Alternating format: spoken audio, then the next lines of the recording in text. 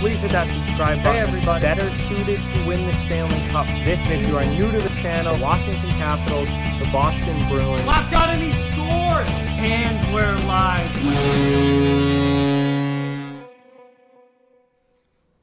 Hey everybody. So it's time for another episode of NHL Remember Him. I believe this is episode 28, if I'm not mistaken, where I go back and look back on the careers of NHL guys who were never like superstar players and are often forgotten, but still had very solid NHL careers.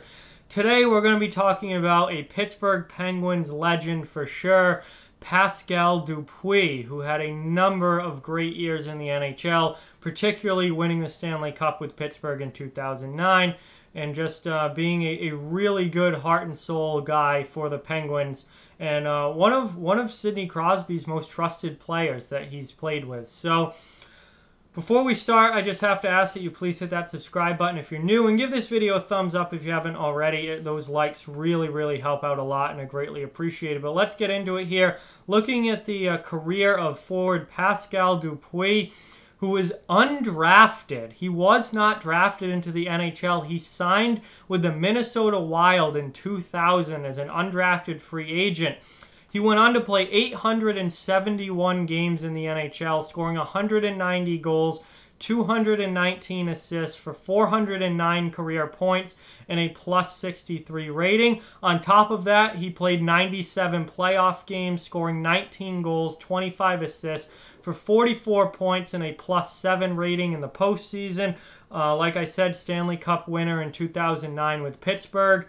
He was technically, even though he wasn't playing, still on the team in a way in 2016. We'll talk about that later. Unfortunately, his career got cut short and came to a very unfortunate end because of health issues. But he came into the league in 2000 with Minnesota, played with Minnesota for a number of seasons from 2000 through 2006, and really established himself as a depth player in the NHL.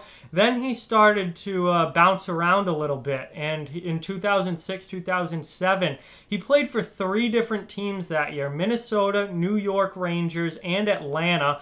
Then in 2007-2008, he started the season with Atlanta and ended up getting traded to Pittsburgh. But once he got to Pittsburgh, he found his long-term home in the NHL with the Penguins, where he played all the way up until his career came to an end in 2016. So spectacular NHL career for Pascal Dupuis, with some great seasons with the Penguins, a couple 20-goal years with Pittsburgh, and obviously Stanley Cup winner, and part of a very good franchise. And he became one of Sidney Crosby's most trusted guys. Crosby loved playing with Dupuis, and you know, he never put up massive point totals, but he was just a really reliable heart and soul secondary scorer. Players loved him, players respected him, and you know, he was just a really good guy for the Penguins for a number of seasons.